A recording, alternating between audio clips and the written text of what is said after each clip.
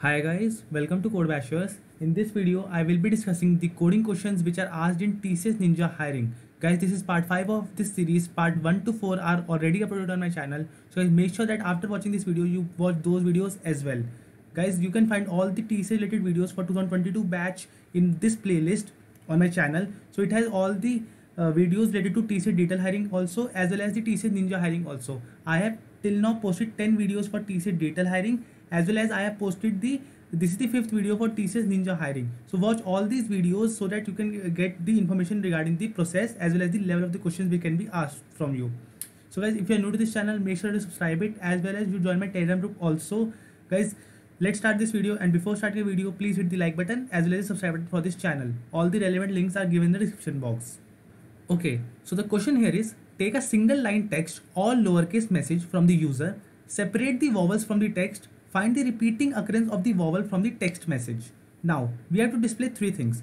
Display count of which vowel has repeated how many times, like how many times A has repeated, how many times E has repeated, and similarly how many times U has repeated. Now, display a new text message by removing the vowel characters as output.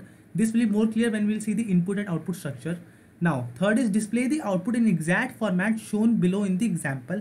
After displaying count of characters on the next line, display the new text message on the next line. Again, the things will be clear when we will see the input and output. Now, if user entered blank or empty text message, display invalid input as output.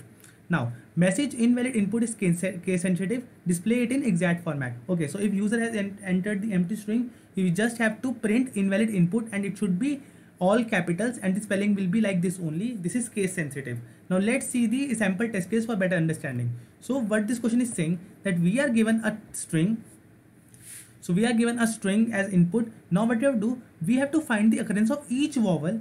We have to find the occurrence of each vowel in this input string, and we have to display the occurrence of each vowel. Like here you can see that in output section, each vowel has been displayed. Like A has been occurred 0 times, E has been occurred 3 times, I has been occurred 0 times, O has been occurred 2 times, similarly U has been occurred 0 times. So first of all, we have to display the occurrence of each vowel in the separate line.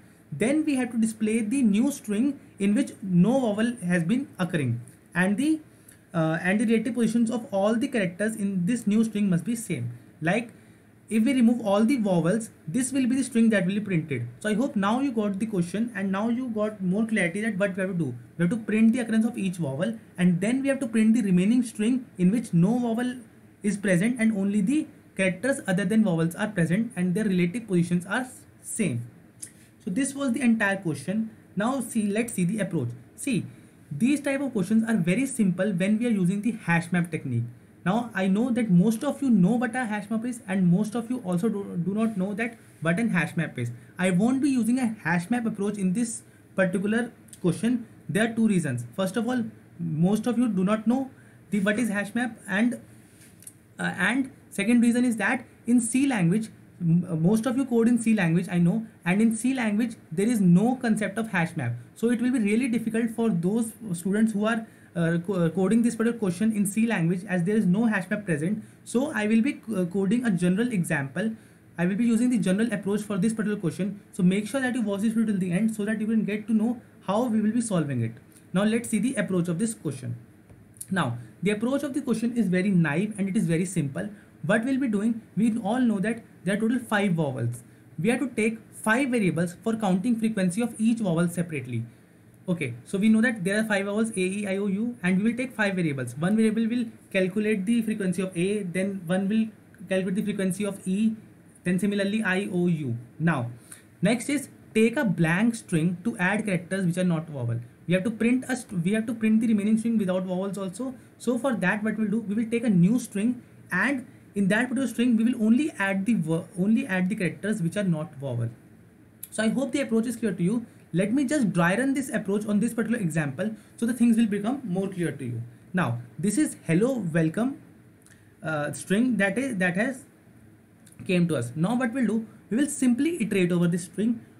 What all variables we will take? We will take 5 variables as discussed above. Every variable will count the frequency of respective vowel.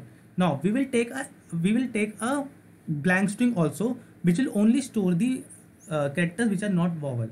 Now While we are iterating it, what we'll do, we will check whether the current character is a vowel or not.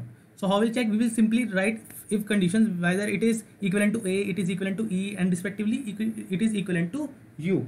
So, and if it is equivalent to one of the vowels, we will simply increment the count of that particular vowel, and if it is not a vowel, then we'll simply add this particular character in the blank string. So we have encountered H, we all know that H is not a vowel, so we'll simply increment it. We will simply add this H inside this S.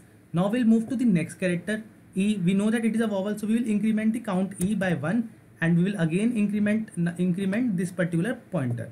Now L, we all know L is not a vowel, so it will be added in this particular string. Now next character is also not a vowel, so it will be added in this particular string again. Then O, then it comes O, and we know that O is a vowel, so we'll increment the count of O, and similarly we will do for the entire things. W is not a vowel, W is not a vowel, so it will be added here. Similarly E is a vowel, next is E is a vowel, and we'll simply increment the value of E, and we will continue this for the entire all characters which are present in this particular string. So now I hope the approach is clear to you, the question is clear to you. Now I will be showing the code for the same. Okay, so guys, here's the code. For saving the time, I have already written the code. Okay, so the approach I will be using is the general approach that I have discussed in this video, but you can always use the hash map approach. If you want to know more about the hash map, you can simply Google it. The answer, the coding part will become much more easier when we are using hash map. But since the audience is wide and everybody does not know the concept of hash map, so here is the code for the normal approach. So first of all, we are taking string temp, and then we are taking input from in that particular input string. We are using getLine because we have a space inside. We have the space in the input. Okay, now we have taken the 5 variables as I have discussed in the video, each for counting the occurrence of the vowel. Now we have taken a blank string named S, that is empty initially. Now what we'll do, we will simply traverse over the input string, that is of the name temp. Now if our current character is A, then we'll increment count A. If our current character is E, then we'll increment count E. If our current character is U, then we will increment count U, and similarly we will do it for every vowel. Now if these are the conditions, then we are incrementing the vowel variables. But if it is not the case, that is if the current variable, the current character is not a vowel, then we are simply adding that particular character inside a blank string, that was S plus is equal to temp of I. So after this loop is over, we have the occurrence of each vowel, plus we have the string in which no vowel is present, that is the S string.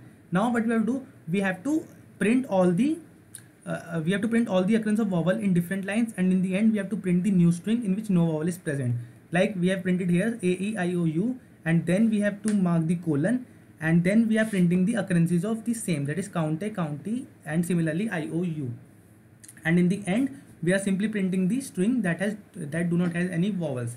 Now this code is running perfectly fine, but there will be certain test cases it will not pass. That is the base case that was given to us in the question. What if our string was empty? That is, what if our input string was empty? Then what we do? We simply have to first compare it. If our temp, that was our input string, is equivalent to the empty string, that is the empty string that do not have any character. So in this case, what we'll do? We'll simply print cout invalid input, and it should all be capitalized, and it is case sensitive. If you will write this entire thing in lowercase, it will not run. And since we are done here, that is if our temp was empty, we simply have to print invalid input. Since we have done everything, so we will simply return 0 from here. So once we are returning 0 from here, rest of the code will not be reached, and only this part of the code will be ran. So guys, this was the code in C++, but you are free to use any language, but do not prefer Python in TCS Ion compiler. Generally it doesn't work. Okay, so this was it for this video. I hope it helped you as well as you like this video. Thank you for watching it. Please subscribe my channel. Definitely join my Telegram group. All the links are given in the description box.